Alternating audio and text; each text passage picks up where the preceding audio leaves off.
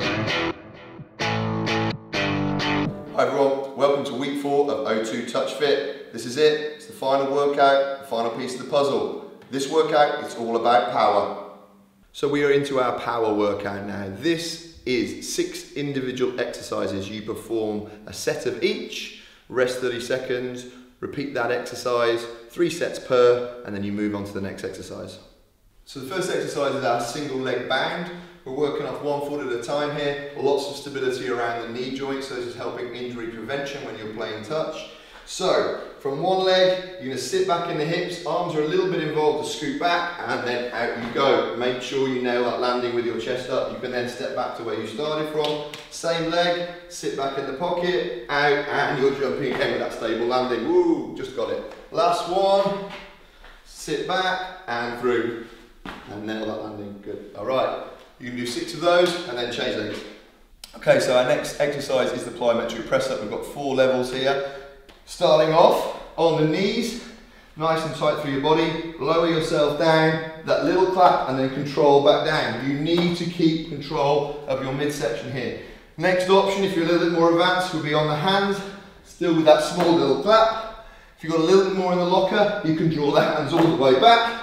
And then the final piece of the puzzle will be to try and get the legs up as well. This is quite tough. Down, big lift, everything off the floor as your plyometric press ups. So the next exercise is a gorilla run. This is a full body power movement, some good technical aspects to the hips here as well to make you a better runner on the pitch. Down you go, get soft in the upper body, you're going for a big sweep out and then follow. So, next piece, aeroplane hold. What we're going to do, lie on the floor, get your head down, touch your feet together, bring the arms out to the side. From there, tighten up through your glutes, lift, spine comes up, lower back's working nice and hard, glutes are firing, all those muscles you forget about on a daily basis working, and you're there for 30 seconds. Remember to keep your concentration. Anything could happen, you've got to be aware at all times. So, squat tuck jump, we're looking at increasing your leg power for that big speed when you're on the pitch. Also, a bit of balance, so can you maintain your posture whilst you're running? So from a squat, you're gonna go down, hit that, and then coming up into your tuck jump. The final exercise is our split lunge. Beginner's option for starters, nice upright position, strong stride out, getting that heel to strike, then lowering the toes and powering up. Okay, maintain that nice upright chest.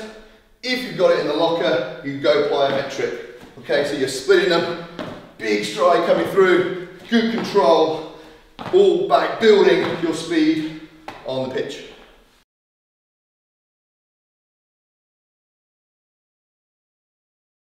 So that's the power workout done. I'm sweating just from the demos, so I hope you're going to enjoy it. The 4 weeks has come to an end. I hope you enjoyed all the workouts and got some great results from it.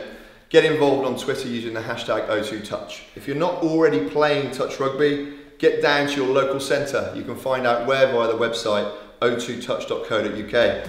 See you soon, have a great time.